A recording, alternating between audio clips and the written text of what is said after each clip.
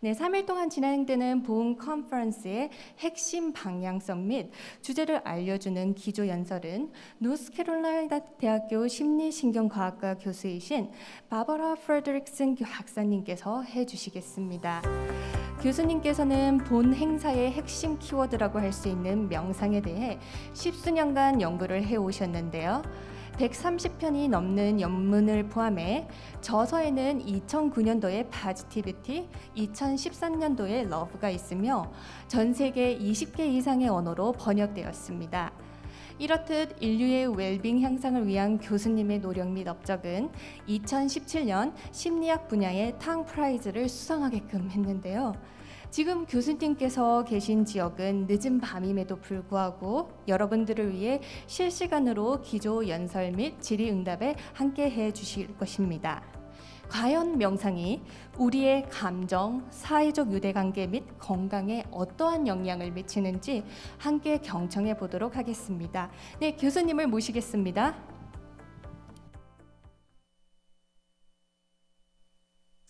Hello. And I'm so honored to be part of your event. And I am delighted to be able to share with you the research that my team and I have been carrying out on the benefits of meditation, various styles of meditation. And just one moment while I open my slides and share a screen. Pay my thanks and respect to my team who has helped me carry out this research. This is, I work in a lab group that I call the Positive Emotions and Psychophysiology Laboratory, or the PEP Lab. And this, in beautiful non-distanced form is a previous version of my lab. And this is the 2020-2021 version of my lab, where we meet pretty much just on Zoom. And I also want to thank the funding agencies in the United States that have supported this work, much of it from the National Institute of Health. Now,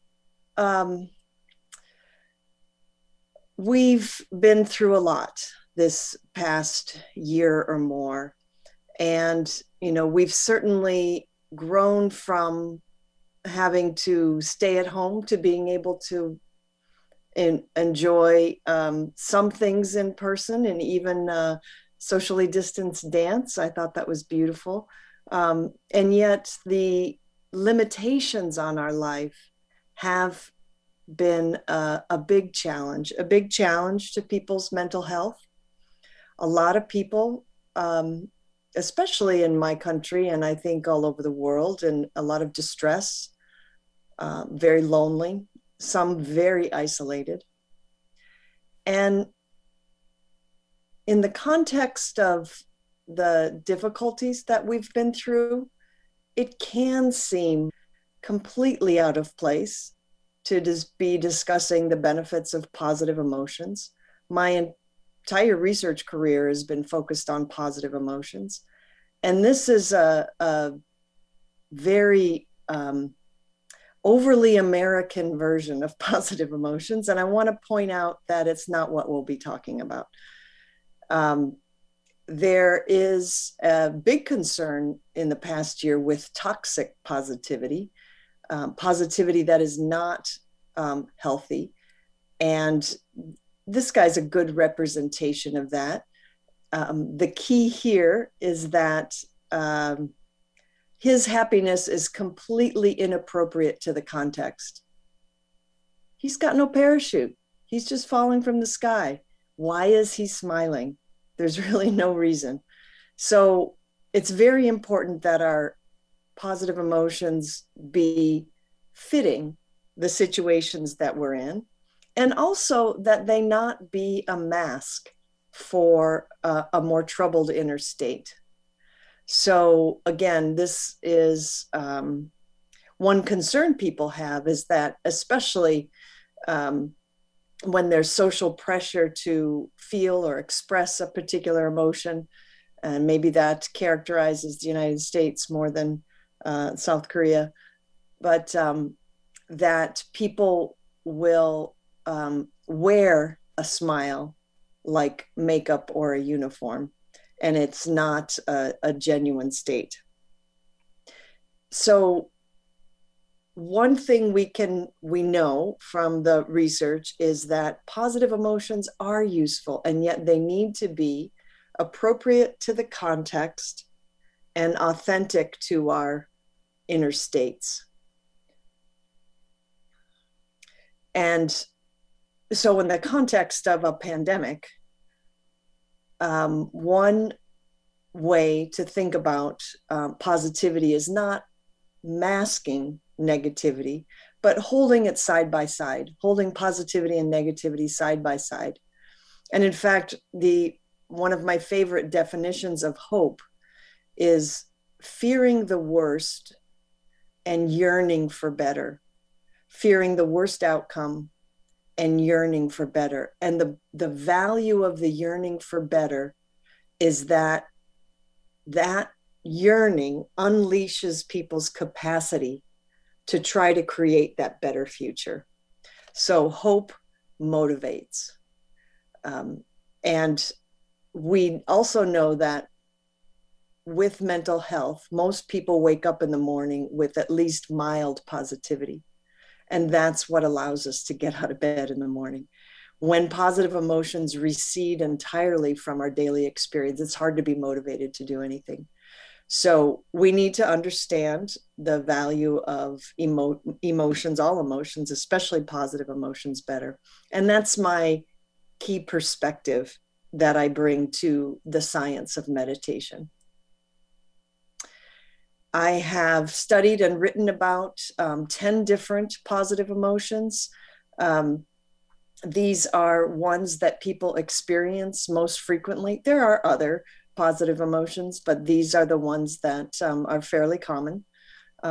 Joy, hope, pride, interest, gratitude, inspiration, serenity, amusement, love, and awe. I wrote about these in my book, Positivity, and one of my readers created this quilt for her granddaughter and graciously allowed me to use it as my list of positive emotions.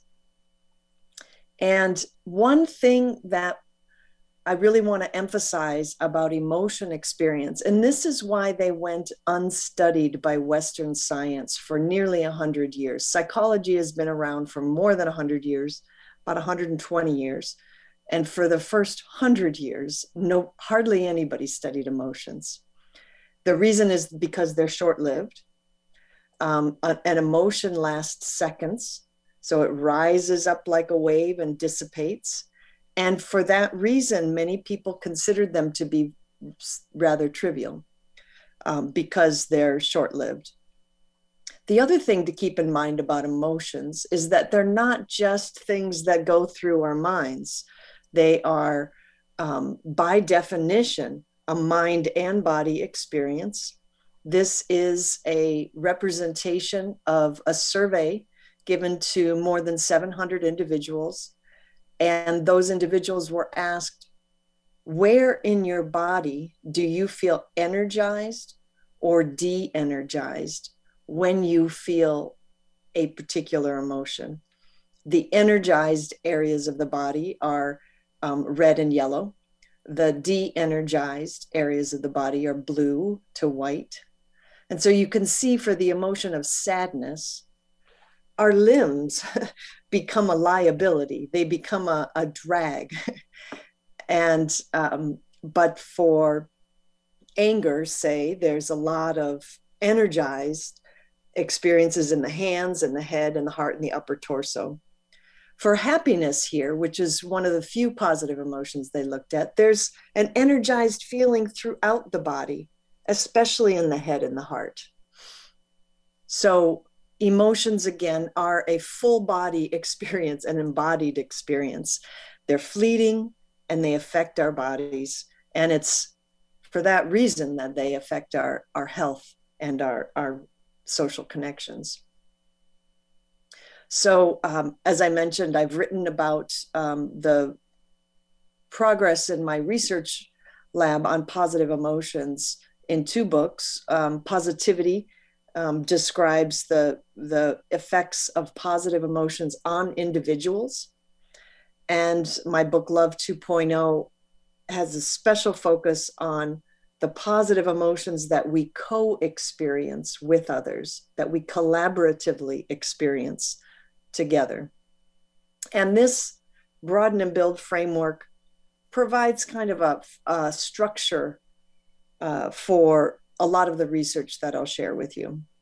So I want to just give you a quick overview of that so that you can appreciate some of the later science that I'll share. The broaden and build theory suggests that positive emotions have a particular form which serves a particular function. And the particular form is that they open our awareness. So just like this water lily opens and closes with the presence and absence of sunlight, brain imaging studies, eye tracking studies, behavioral studies show us that the human brain opens and closes with the presence and absence of positive emotions. What this means is that those fleeting positive emotional states fundamentally change the way the human brain works, allowing us to see the bigger picture, connect disparate ideas, and deal with big picture problems. And the reason that those moments of open awareness matter is that they function as nutrients that help us to grow and become better versions of ourselves, more resourceful, more resilient, more socially connected.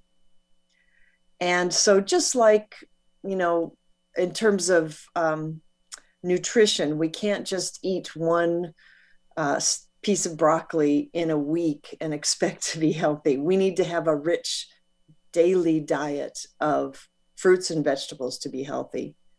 The same is true for our emotions, that we need to have a rich variety of positive emotions, all those positive emotions I listed on that were listed on the quilt, to be our healthiest selves, our most resilient selves. And the reason these resources, having more of these resources, resilience, social connections, and so on, in turn affect the emotions we feel next, creating an upward spiral that helps support our flourishing, uplifted mental health over time.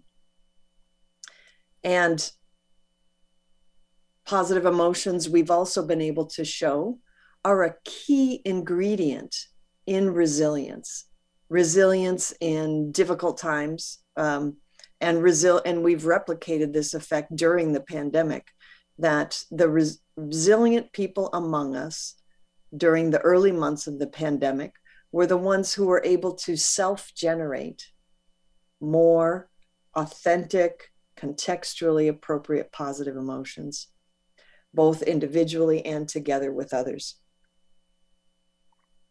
Now, I've argued for many years that positive emotions function as a nutrient for growth, as a way for us to become our better selves.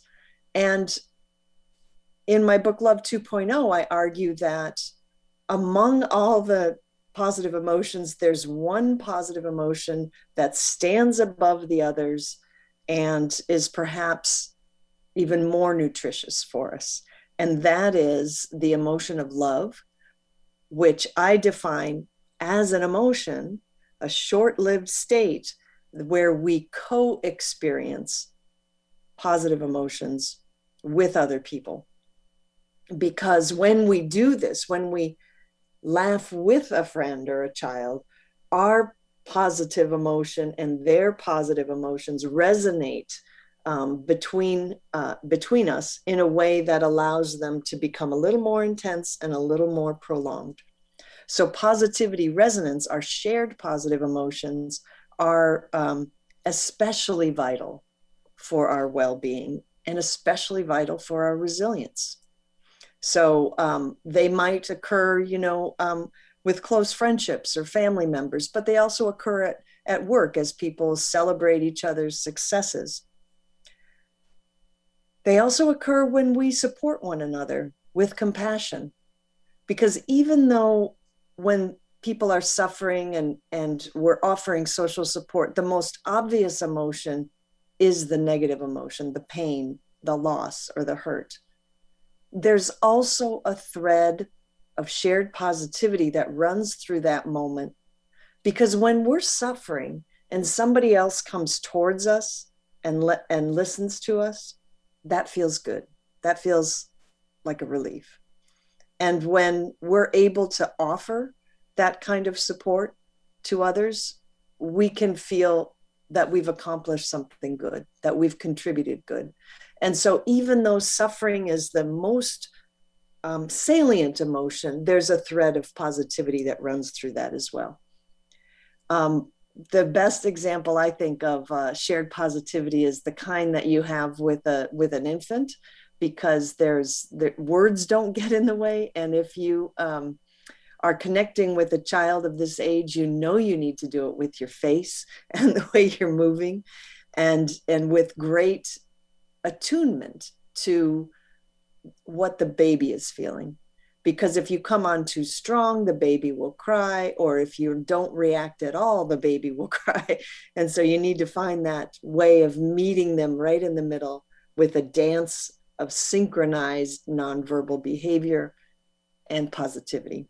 And developmental psychologists have shown how vital those kinds of moments are for infant development. We know how vital they are because they are absent when a caregiver is depressed. Depressed caregivers don't mimic the smiles of the children in their charge. They don't get into this, dance of nonverbal synchrony.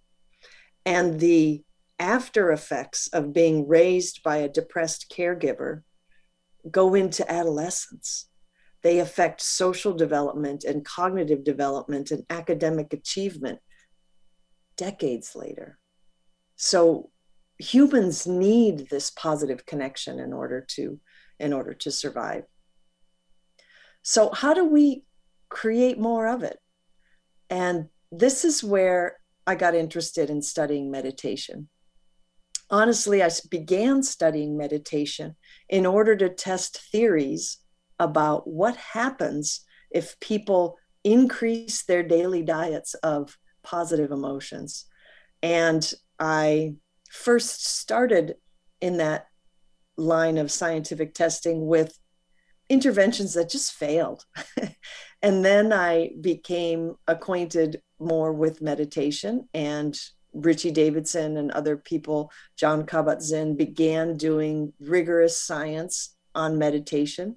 And that served as an inspiration for me that I could use meditation as an ancient, well-honed strategy for shifting our emotional experiences. And so I began studying loving kindness meditation in particular, because that has a focus on self-generating warm and tender feelings towards the self and others.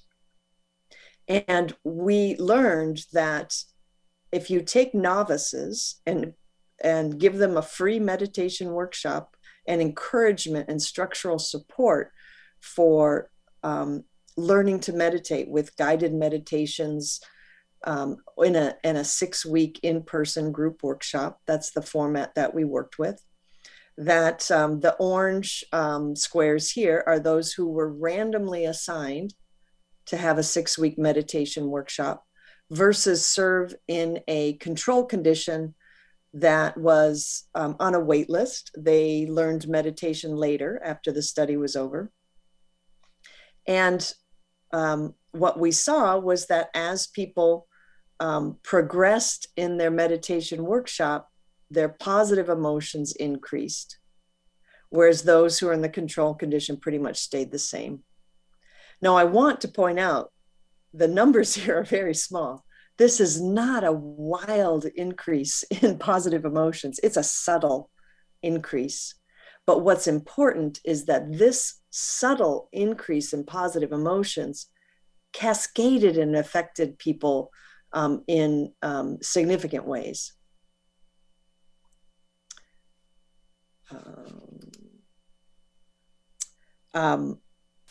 This is, there was another study that we did that wasn't the very first study on meditation from which this figure is drawn.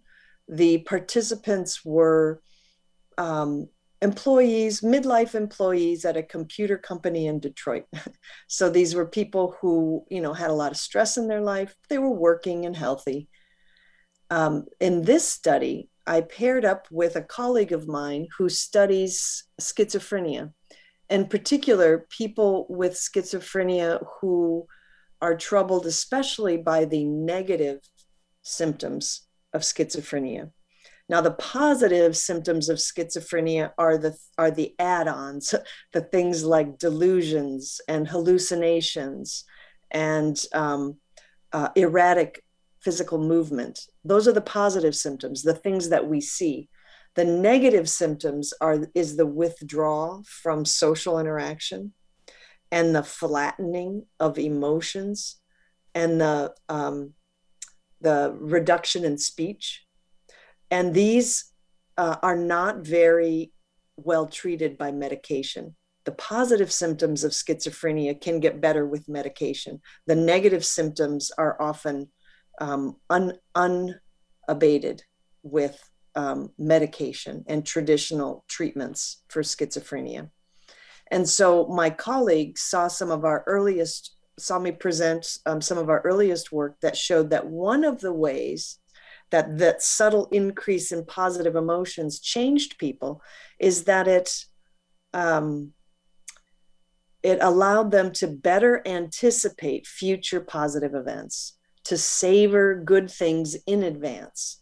And that is exactly what people who have schizophrenia and the negative symptoms don't do. They enjoy good things when they're right in the middle of them, but it's like they forget what they enjoy. And so they're not motivated to do anything.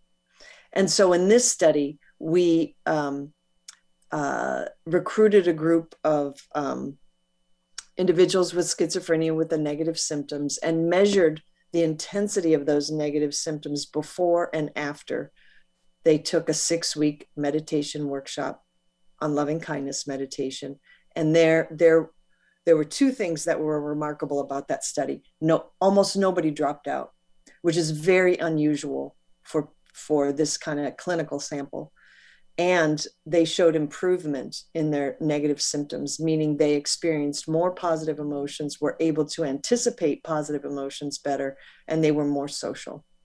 And so it's a way of improving the well-being of individuals who are living with a serious psychopathology.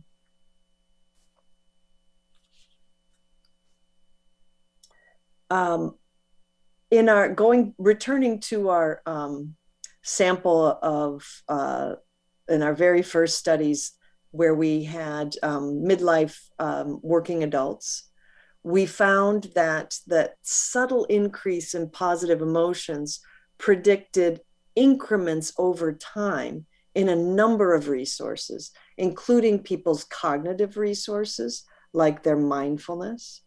We saw improvements in their social resources, like their feelings of being supported by others. We improved their psychological resources, including their resilience to adversity. And we improved their physical resources in terms of people were reporting fewer headaches, aches, pains, colds, and flus. So these were all based on surveys given before people started were randomized to either learn meditation or not, and then 3 months later. So the people aren't saying, I changed. We're measuring, they're measuring, they're reporting on their experiences, and those survey scales indicate that there was a change for the positive. Now, together with another psychologist who studied meditation quite a bit, Eric Garland, and his colleagues, we've created a model to help explain how meditation, and particularly mindfulness meditation, improves people's well-being. So a big piece of this is that, day-to-day stress, mindfulness allows you to decenter or step back from feeling kind of self-absorbed or caught up in that stress, and just being able to observe it more from a more distant stance. That allows people to broaden their awareness, to reappraise stressful experiences in ways that you might see the benefit in them. So, having all this time staying at home in the early months of COVID, some relationships got better. People got to spend more time with their children. And some of that brought people closer. And so that being able to step back from difficulty and find the good in it can be a support for positive emotions, allows people to, savor those experiences and see how they contribute to a meaningful life. So, being able to have that big picture thinking that positive emotions enable helps people kind of step out of the stress and see the good in a way that brings meaning and purpose to life, that increases well-being. We've also found in our studies, and this was a very recent report, that meditation improves people's social motives. They're more likely to feel drawn to be with people rather than, and drawn to experience the good things with other people, rather than feeling like they just want to avoid embarrassing themselves. So they have more social approach motives rather than social avoidance motives, in ways that, past research has shown that these social approach motives are associated with mental health and good relationships. So we also find in a number of studies, several studies with hundreds of research participants, that when people learn either loving kindness meditation or mindfulness meditation, it warms up their social connections in the rest of their day. So it doesn't just lead to good feelings while you're meditating, or even just in the next 20 minutes after you finished meditating, that it runs through all interactions for the rest of the day and allows people to more warmly connect with one another. And we've seen this both inside and outside of work. So sometimes these warmer connections are happening with work colleagues. And the degree to which these social connections become smoother and warmer is related to how many minutes people meditate. And not necessarily just meditated that day.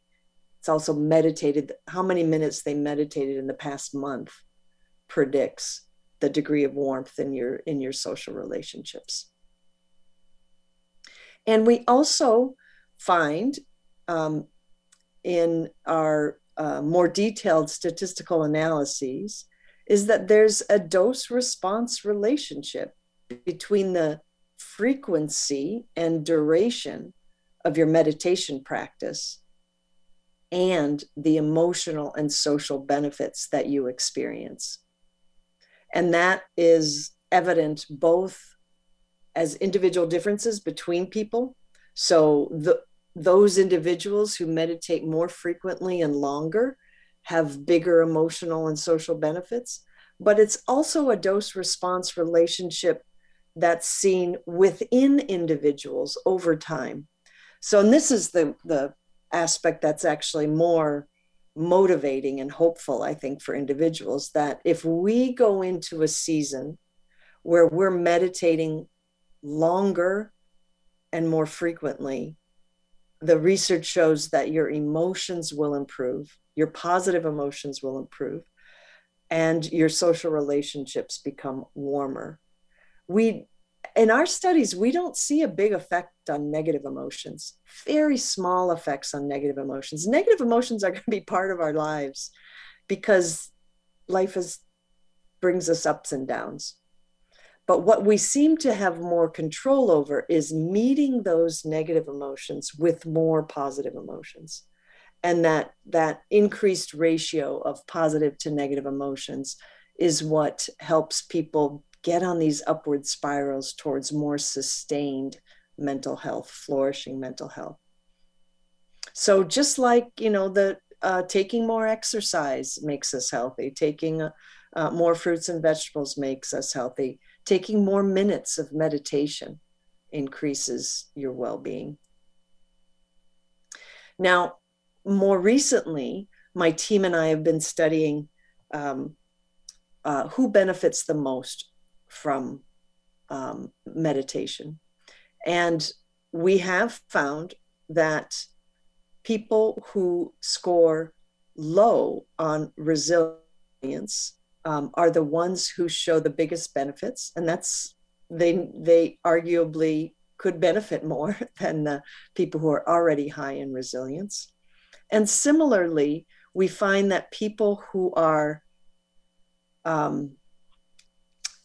insecurely attached based on their childhood experiences with their parents, those people who feel a little anxious in all of their relationships, like maybe they're not good enough, or that someone might leave them or disparage them, or the other kind of insecure, which is avoidant. You're just avoiding relationships because they maybe historically felt like not a safe place. That people who have these various forms, especially the anxious attachment, benefit more from mindfulness meditation in particular. So some individuals benefit more than others, and we can capture that with self-report surveys of personality differences in attachment and resilience. We also find that some people benefit more than others, and we can note that difference. It's more of a biological individual difference. So we've looked at cardiovascular individual differences, and in particular, cardiac vagal tone. Your vagus nerve emerges from your brainstem and connects your brain to your heart and other internal organs. And when your vagus nerve, one of the jobs of your vagus nerve is to slow your racing heart if you become startled or frightened. But on a more general everyday basis, the vagus nerve also just keeps our human heart rates lower than they might be otherwise. It kind of maintains calm. And so that shows up in a very subtle variability in heart rate. And that variability in heart rate is entrained with respiration, so that when we breathe in, our heart rate speeds up, and when we breathe out, our heart rate slows down. That's a very efficient way to bring freshly oxygenated blood into our system. And so cardiac vagal tone is one biological individual difference we've looked at. And we've looked also at genetic polymorphisms in particular genes that are associated with oxytocin. And we predicted that people who would potentially have more oxytocin circulating in their bodies would benefit in particular from loving kindness meditation. And so we measured that through blood assays and looked at the oxytocin receptor gene, one particular SNP of that. And so I just want to show you the data that, not everybody benefits the same way from meditation. There are individual differences that predict who's likely to benefit the most. Now, both of these studies, in this first study, we randomized people to learn loving kindness meditation or not. So this was a study that only had 2 groups randomized. And so people who started the study with higher levels of this cardiac vagal tone, more heart rate variability, higher vagal tone is like muscle tone, having more of it is good. If people had higher levels of heart rate variability and had been randomly assigned to learn meditation versus not, they experienced a bigger increase in positive emotions. Whereas those individuals with the lowest vagal tone hardly showed any benefit to their positive emotions at all from loving kindness meditation. Now, we saw something similar with this particular polymorphism of the oxytocin receptor gene. And here was a study where we had taught people either by random assignment, either loving kindness, they got loving kindness training, that's why that's LKT, or mindfulness training. And then we looked at whether they had particular, particular polymorphisms in this oxytocin receptor gene.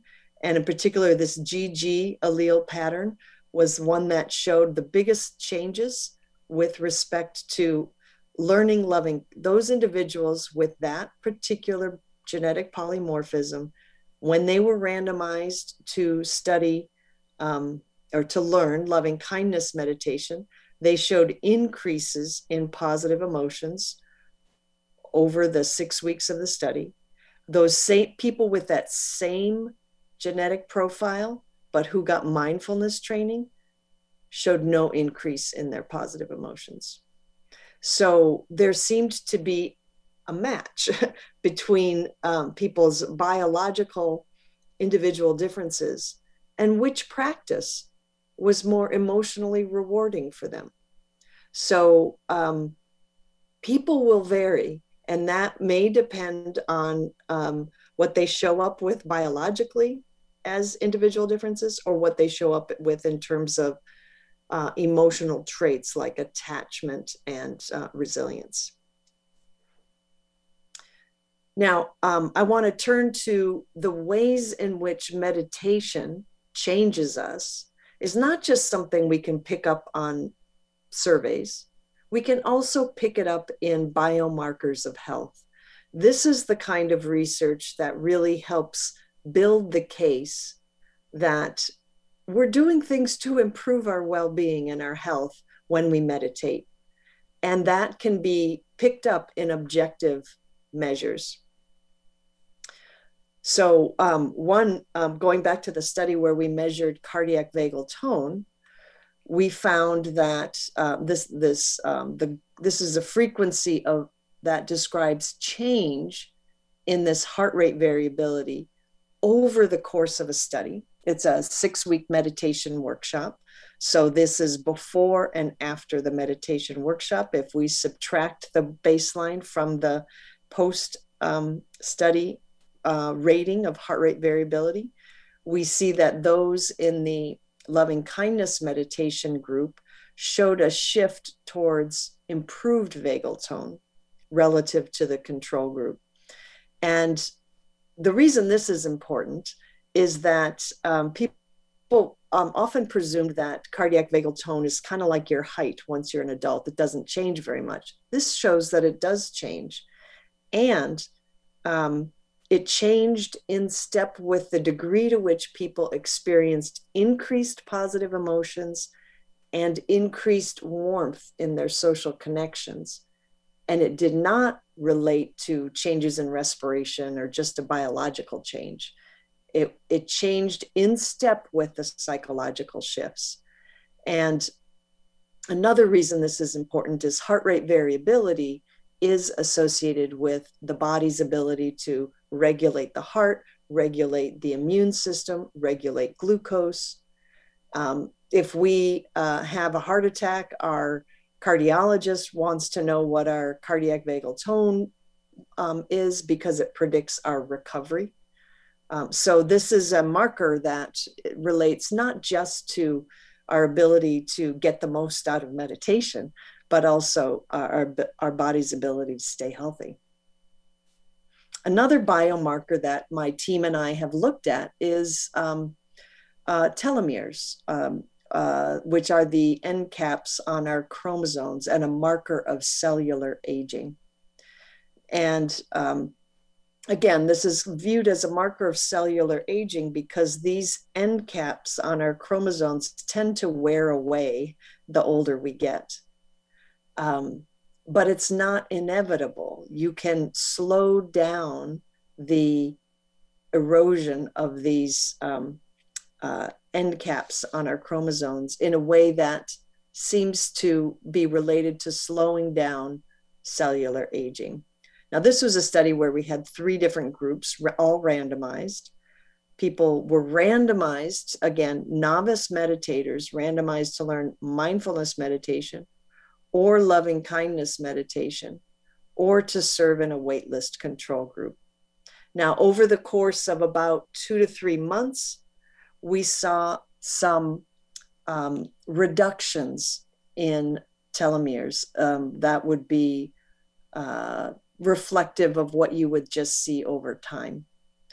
And we didn't see any difference between mindfulness and the control group, but we did see a lessening of the erosion of the end caps of these telomeres for those who were randomized to the loving kindness condition. So there seemed to be a benefit at the level of cellular aging that was associated with loving kindness meditation. Now, in this particular study, we did not have, we didn't see that emotions in particular accounted for the biological shift. So there's a bit of a mystery as to what exactly was accounting for this biological shift, but the shift itself was reliable. We've also looked at gene expression in the immune system in our white blood cells. And in particular, there is an established profile of leukocyte gene expression that has been very clearly linked to adversity. Things like growing up in poverty, losing a spouse, enduring chronic adversity. And that leads to a shift in immune functioning towards an increased expression of pro-inflammatory genes, together with a reduced expression of antiviral synthesis genes. And so it's like with extreme adversity, our immune system gets a double hit. We get less good at fending off viruses like coronavirus or the common cold. And we get more likely to have problems with chronic inflammation. And inflammation is good for during acute stress and for dealing with wounds, but as a chronic state is not very healthy. So we looked at whether learning a meditation technique could maybe reverse this gene expression profile that is associated with ill health and adversity.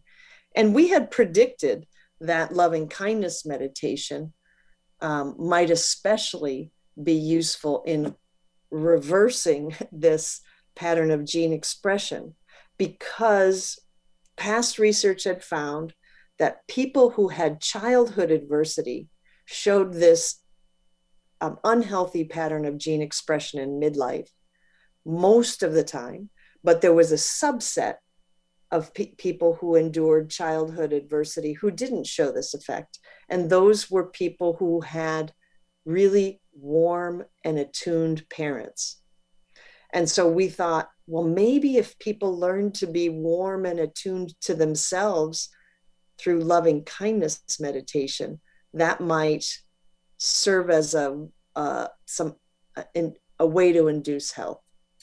We actually didn't find that. We found the opposite. We randomly assigned people to learn mindfulness or loving kindness, and we found that the mindfulness group improved this pattern of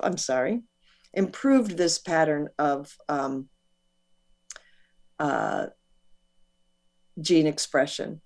Remember that the pattern of gene expression is associated with adversity and ill health. So higher bars here mean worse health, lower bars means improvements. And so you might notice that the loving kindness meditation, the people who were randomly assigned to learn loving kindness didn't do so well in this study.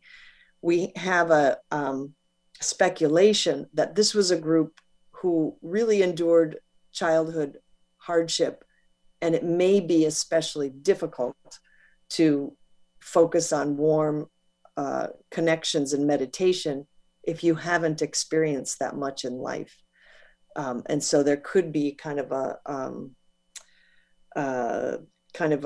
backfiring effect of loving kindness meditation, potentially, in people who have endured a lot of adversity in childhood.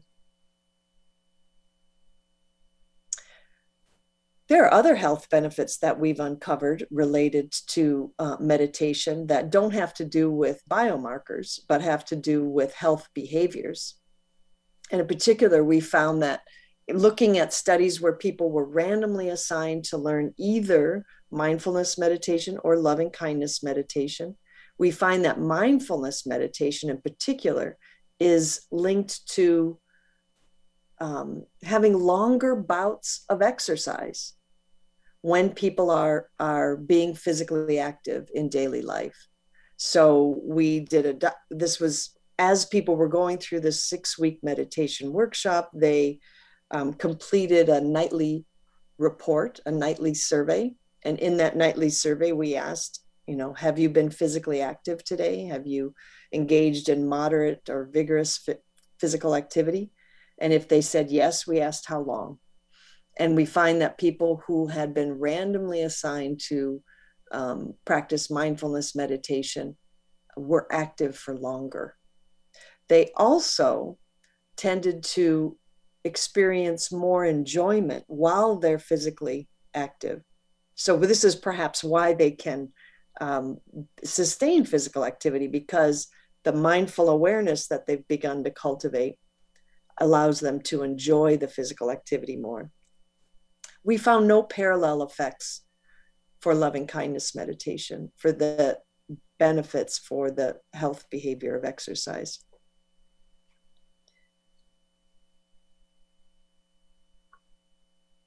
Now, I want to also mention that in our studies, we have, in these 6-week meditation workshops, we the instructors for them are very experienced meditation instructors who've been teaching for decades.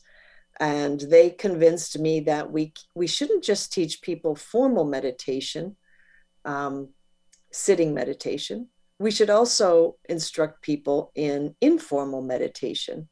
So the kinds of really miniature practices that you do within the flow of daily life, rather than taking time away from other activities to sit on the cushion and practice meditation in a formal way. So informal meditation would be while you're waiting in line or waiting for the microwave to warm your lunch, you just take a few mindful breaths. Or as you're walking in from the train to work or something, you see somebody else in the distance and you wish for them to have a good day. You extend loving kindness to another, just briefly, informally. So we asked people in their end of day surveys, not only did you practice meditation today in a formal way, we asked, did you engage in any informal meditation? And if they said yes, we asked them how frequently. And what we found was there was also a dose-response relationship here. The more people engaged in informal meditation on a daily basis, the more their positive emotions increased and the more their social connections with others in their daily life warmed up. And this is above and beyond the benefits of formal meditation. So it's an independent added effect of the informal meditation. And this study was important because there's very little scientific evidence about the value of informal meditation. Practitioners say that it matters, but this is the first scientific study with randomization to be able to show that it matters. And another thing that matters, and this is the last study I'll share with you because I know it's, I may have gone over time here, is that prioritizing the positive experiences of meditation, whether it's mindfulness or loving kindness, there's threads of positivity that run through those practices. The more we lean into those, the better, the more impact that meditation can have on us. So I represent this as, you know, of all the activities you could put in your day, do you privilege or prioritize the ones that include an uplift of positive emotions? And the reason I got interested in this is that in the very first study that I showed to you, where those who were randomized to meditate showed an increase in positive emotions, we went back to these individuals 15 months later and asked them whether they were still meditating. And what we learned was that this particular increase didn't describe anybody in the sample, really. It was an average of two groups. It was an average of the people who stuck with it and those who didn't. And it turns out that the people who 15 months later were still meditating, if we looked back at their emotions over the course of the study, they showed a significant increase in positive emotions right from the very first week. And those who didn't stick with meditation didn't look much different than the control group until the very last week. So it seemed like this early increase in positive emotions predicted sticking with it. And so we did a study where we tried to get people, we randomly assigned people to think more about structuring their time to increase positive emotions or to lean in. And we did this by randomly assigning them to read one science article or another. And the key thing is that all the evidence we talked about in this lecture and in other research is what was the content of the article, that when making decisions about how to spend your time, we should think about experiencing positive emotions, not forcing yourself to feel positive emotions, but considering it as important to our day as eating fruits and vegetables and staying active. And we find there was a whole theory that we developed called the upward spiral theory of lifestyle change. I'm not going to go into this detail now, but we find that that people who meditate experience positive emotions, but even more so if they prioritize positivity.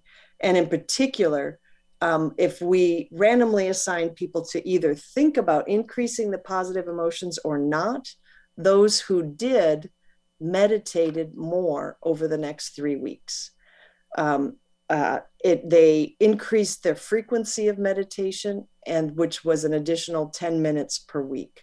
So what's key here is that just leaning into the positivity a bit more helps us to sustain our practice. So prioritizing positivity matters in that way. I just wanted to point out, if you're interested in learning more about the research by my team, there's a free online course that is on Coursera that goes through this material in much more detail. And I just wanted to say that the time and energy you put into your meditation practice pays off in terms of shifts in emotions, shifts in social connections, and in biomarkers of health. So I appreciate your attention, and I apologize for going a bit over. 네, 박사님 명강의 감사드립니다. Thank you, Dr. Fredrickson, for your excellent presentation. As a visual learner, I really like your presentation full of all the pictures and images. I think it's really an intuitive and effective way to deliver scientific messages to the general public. Okay, now I will go back to Korean, okay? Okay. 예, 이제 Q&A 세션을 진행하도록 하겠습니다. 일단 수많은 질문들을 뒤로 하고 제가 진행자이다 보니까 그 특권을 활용해서 제가 먼저 저의 질문을 하도록 하겠습니다.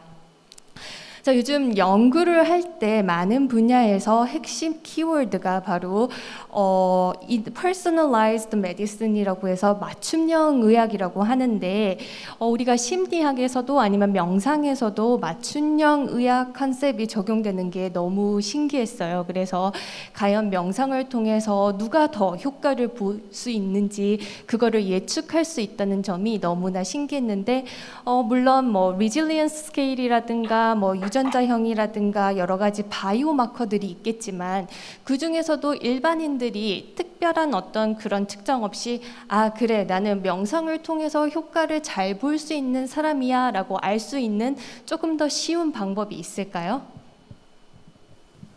Yeah, that's a great question. And fortunately, by nature's design, we have this beautifully built-in biofeedback called emotions.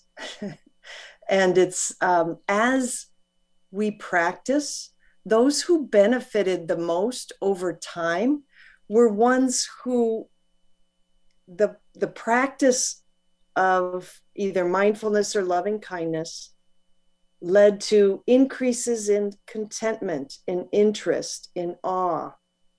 Not necessarily, you know, jump for joy feelings, but just subtle shifts in our emotional state. So when we become attuned to those subtle emotional states and those start to shift, we can use that as our measure of whether this is beneficial to us. So we can rely on to our five senses or even six senses, right? Mm-hmm. Okay. Mm-hmm. Okay, the next question is 자, 이제 두 번째 질문으로서는요. 어떤 게 있었냐면 교수님 발표 중에서 이 love라는 감정이 그 어떤 음식보다도 nutritious 영양가 있다고라고 말씀을 하셨는데 이 사랑이라는 감정이 여러 감정을 포괄할 수도 있겠지만 이것이 혼자만의 어떤 감정이 아니라 상호작용의 감정이기 때문에 내가 러브라는 감정을 느끼고 있어도 그게 불가능할 때가 있을 수도 있는데 그때는 어떻게 해야 될까요? 라는 그 질문에 대해서 여쭤보도록 하겠습니다.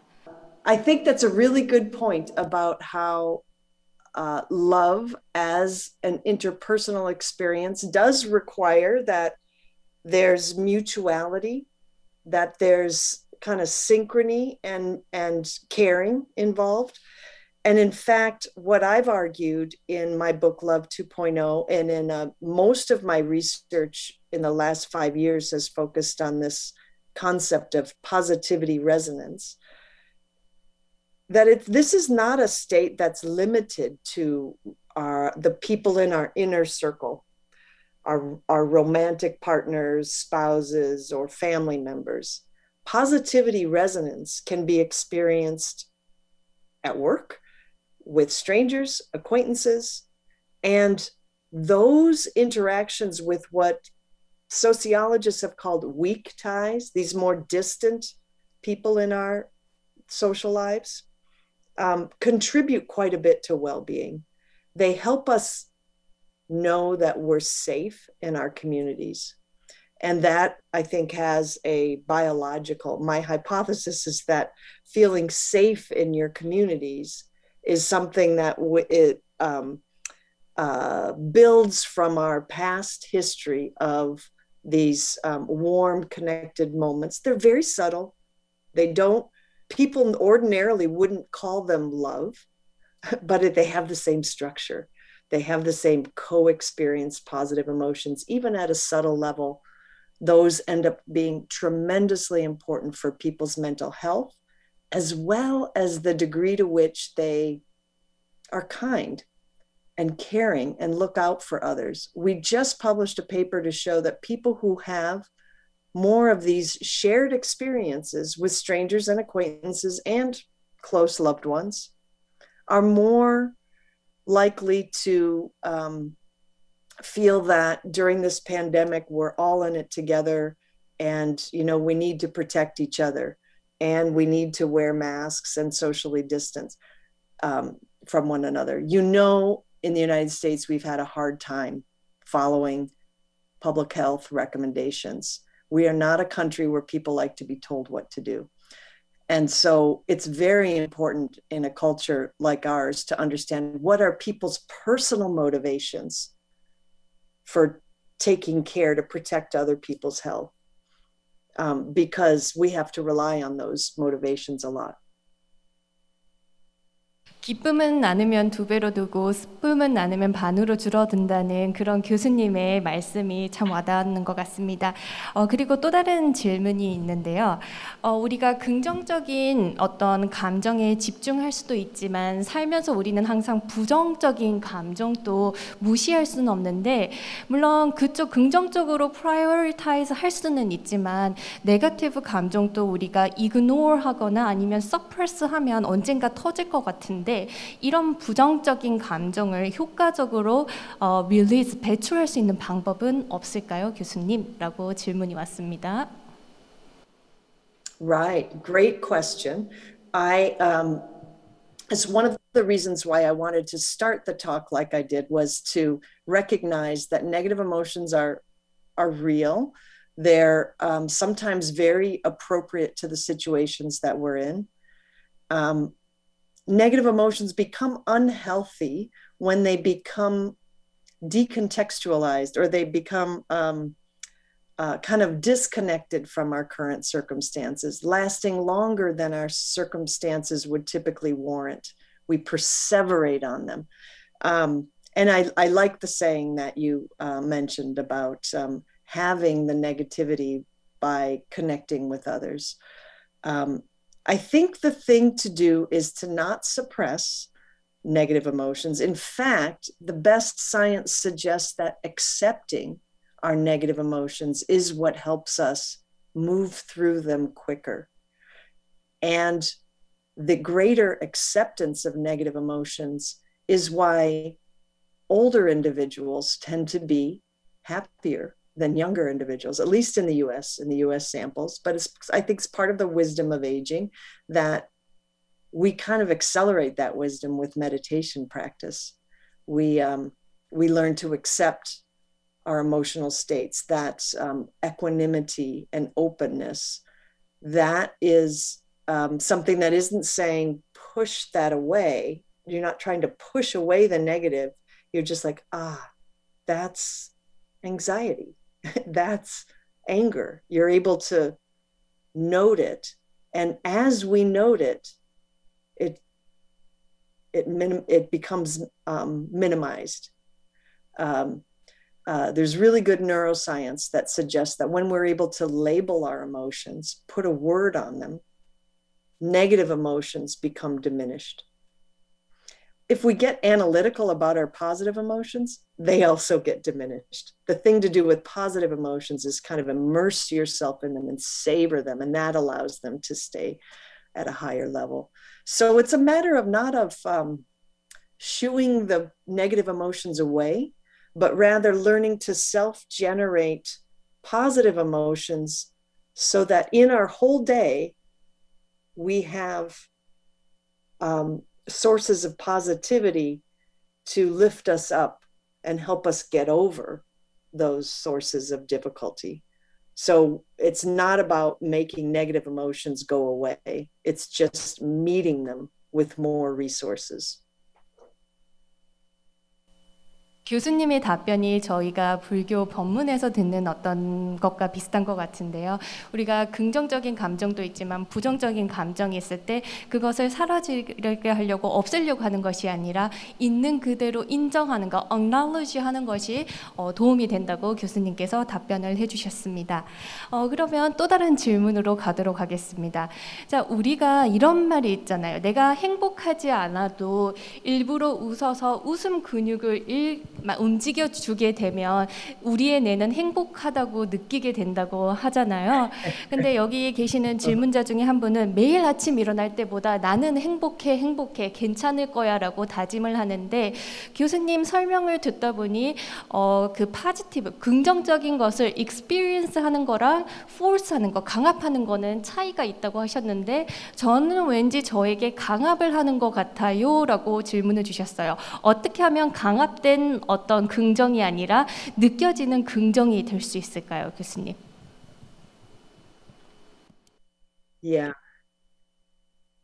that's a really good question. There is a phrase in English, fake it till you make it, and it's usually referred to with smiling, like smile until you make it. And the thing that I think is important about that phrase is until you make it, that we can jumpstart a genuine positive emotion by starting by smiling or, relaxing our bodies, carrying ourselves in a way that is more like a happy person does.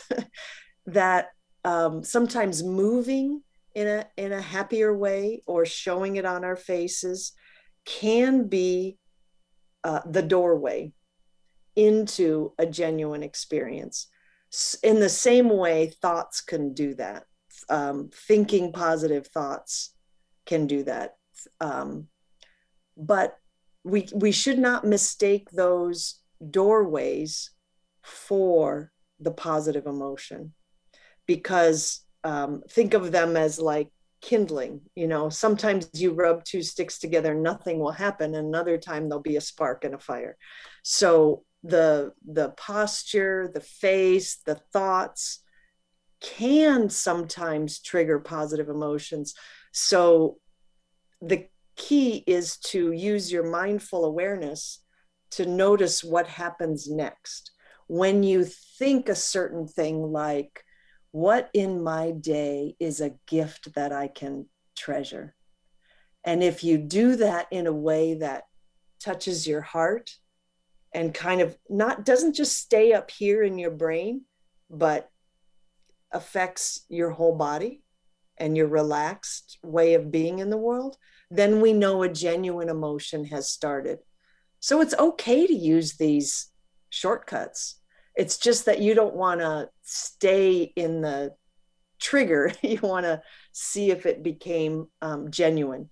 Now, there's a great need for equanimity here, because just because we intend to feel good doesn't mean that we will. We have to look at it as an open question. I'm trying to feel better. Am I really feeling better? Do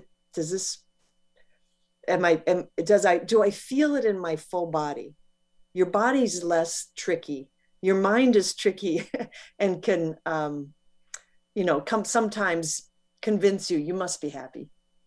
But if it doesn't kind of show up in other ways, then it may not be as deep-seated as you were hoping for it to be. 끝까지 계속 지속적으로 하는 게 중요한 것 같습니다. 자, 그리고 또 다른 질문이 있는데요. 자, 교수님께서 발표하실 때 두 가지 명상법을 소개해 주셨어요. Mindful Meditation이랑 Loving and Kind Meditation 두 가지가 자주 나왔었는데 명상에도 여러 가지 종류가 있다는 게 신기하고, 특히 이 두 명상이 어떻게 다른지 비슷한지, 그리고 어떤 차이 때문에 Mindful Meditation이 조금 더 효과가 있게 나왔는지 그 부분에 대해서 설명해 주시겠어요? 라고 질문이 올라왔습니다. Yeah, I would say in many traditional Buddhist teachings, you would learn both loving kindness and mindfulness as part of an integrated, holistic practice. We scientists in the West are really keen on splitting things apart. So people who are teaching from a traditional Buddhist approach may be using both of these, but in the kinds of the first meditation practices that were seriously taken up in a non-religious way in the US were all focused on training attention. And my personal take on this is that matched the science of psychology at the time, which had just begun a cognitive revolution where we could go past behaviorism, where only action mattered, to thinking about how thoughts and attention matter. But it was still a decade away before scientists would touch emotions, would ever do rigorous work on emotions. And so I think as American psychological scientists began studying meditation, they picked a meditation practice that fit with the zeitgeist of the science at the time, which was to look at cognitive psychology, thinking patterns and attention. And so mindfulness practice, shamatha, holding attention steady, became a big focus. And it was only about 10 or 15 years later that compassion meditation and loving kindness meditation, because they were focused on cultivating subtle positive emotional states, became also a focus of the science. And then when somebody like me wants to compare one, an emotion-based practice to a practice that sounds less emotional, I wanted to try to keep those practices apart. Now, they aren't, in our studies, they're not even 100% different from one another, because as the meditation instructors will tell me, that in mindfulness practice, as you recognize that your attention has strayed from the breath or whatever the focal object was, it's a gesture of loving kindness to be able to come back to your focus without berating yourself, without being critical of oneself, but just being kind to yourself as you realize you didn't meet your attention. So there's a piece of openness and caring for the self that comes in there. And then being able to steady your attention of mindfulness, a mindfulness skill, is really critical within loving kindness as you try to keep your attention on the phrases. So I think it's possible that in American and Western psychology, we've kind of pulled these practices apart, when in reality, in our real lives, it's better if they're braided together, because we need attention skills and we need heart practices, compassion and warmth. And so I do think that the best kinds of practices would integrate them. There are beginning to be some studies that really look at the pieces of meditation and what happens if we leave one thing out. Like if we leave acceptance out of mindfulness practice, do we get as much benefit? Turns out we don't. Acceptance is really key. And as I mentioned earlier, acceptance of negative emotions is what helps us move through them faster. Not sweep them away, but just not perseverate in them. So I'm hoping that in the future we'll have studies that look at what's the benefit of learning loving kindness and mindfulness together in a balanced way. 일단은 두 가지 다른 게 있더라도 통합적으로 하는 것이 더 좋고 미래에 그런 연구가 있었으면 좋겠다고 교수님께서 답변해 주셨습니다. 네, 아직도 많은 질문이 남아있지만 시간 관계상 질의응답을 종료해야 되는데 마지막 질문 딱 한 개만 드리고 가겠습니다. Yes or No로 답해 주시면 되는 겁니다. 자, 교수님께서는 명상에 대해서 많은 연구를 해오셨는데 교수님 본인은 매일매일 명상을 수행하십니까? Yes or No? Not every day, no. I fall off the cushion a lot and I try to begin again a lot. But thank you for the question. 네, 오늘 이렇게 늦은 시간임에도 불구하고 끝까지 이렇게 참석해 주셔서 다시 한 번 더 감사드리겠습니다. 자, 그러면 우리는 지금부터 앞으로간 점심시간을 가지고 다시 2부 세션에서 여러분들과 만나 뵙도록 하겠습니다. Thank you so much for your wonderful presentation and Q&A session.